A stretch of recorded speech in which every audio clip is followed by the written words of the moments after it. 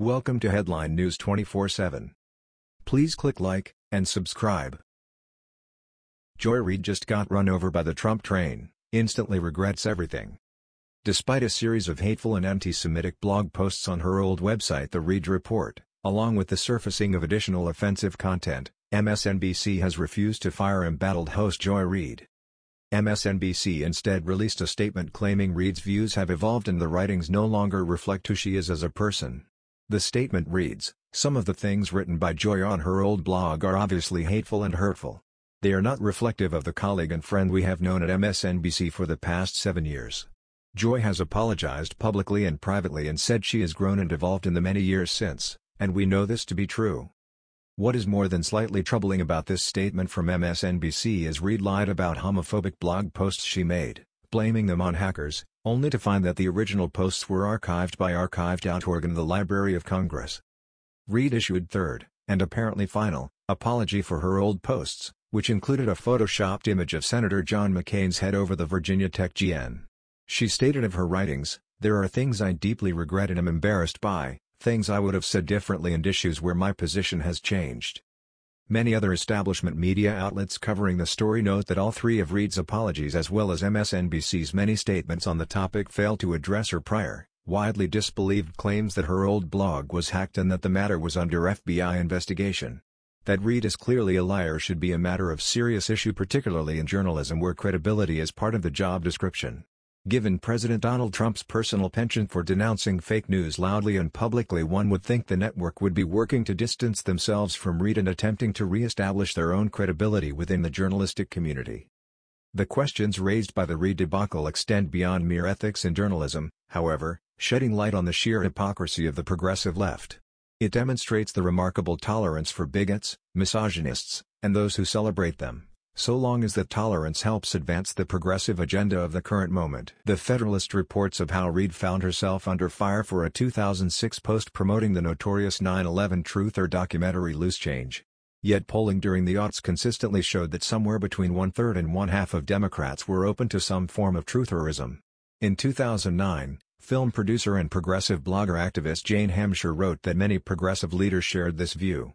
On this despicable score, Reid does not appear to be some great outlier among the left. Reid is also catching flack for a 2007 blog post that contained a photoshopped image of Senator John McCain's head pasted onto the body of the Virginia Tech Mass SR. The post, however, did not seek to tie McCain to that incident.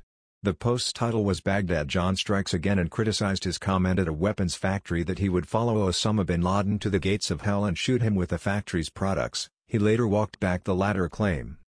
Reid's point, headed into the 2008 presidential campaign, was to paint the senator as a neocon warmonger and propagandist.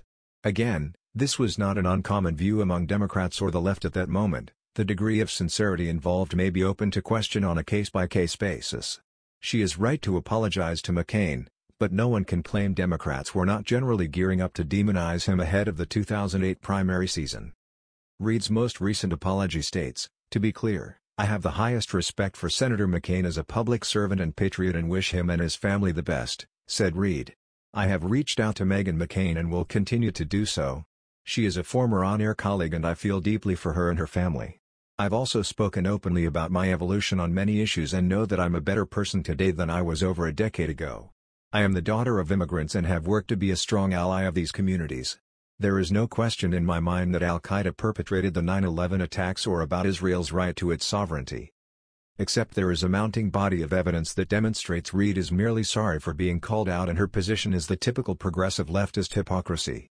The Federalist notes, Reid attacked CNN's Wolf Blitzer for being too nice to Jews, and noted that Reid said then-President of Iran, Mahmoud Ahmadinejad was really onto something when he suggested that the Zionist regime of Israel should just relocate to Europe.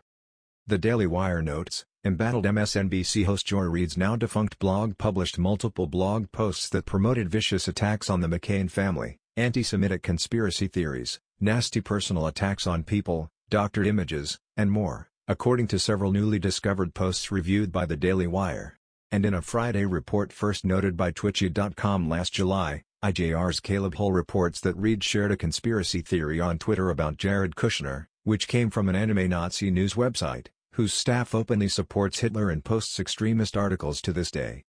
IJR states, on July 12, 2017, MSNBC host Joy Reid shared a conspiracy theory on Twitter about Jared Kushner and his relationship with the Trump administration and a company called Genie Energy. However, the article she shared is from an anime Nazi news website, whose staff openly supports Hitler and posts extremist articles to this day. The tweet, as well as the original article on AnimeRight.news, have now been deleted, but thanks to the Internet Archive Wayback Machine, they've been saved. As Zero Hedge notes of the hypocrisy Joy Ann Reid made homophobic, anti-Semitic blog posts, lied about it, got the FBI involved, and then promoted a Nazi website over Twitter, and somehow keeps her job. Samantha B. calls Ivanka Trump a feckless CNT on TBS, a comment which would have been approved by TBS management, and keeps her job despite 2 advertisers bailing. Bill Maher compared President Trump to an orangutan and kept his job. The Daily Show's Trevor Noah has made a ton of anti-Semitic tweets and kept his job. Roseanne Barr compares former Obama admin official Valerie Jarrett to an ape and loses her show within 24 hours. The message is clear: if you're going to be a bigot, just make sure you're a liberal first.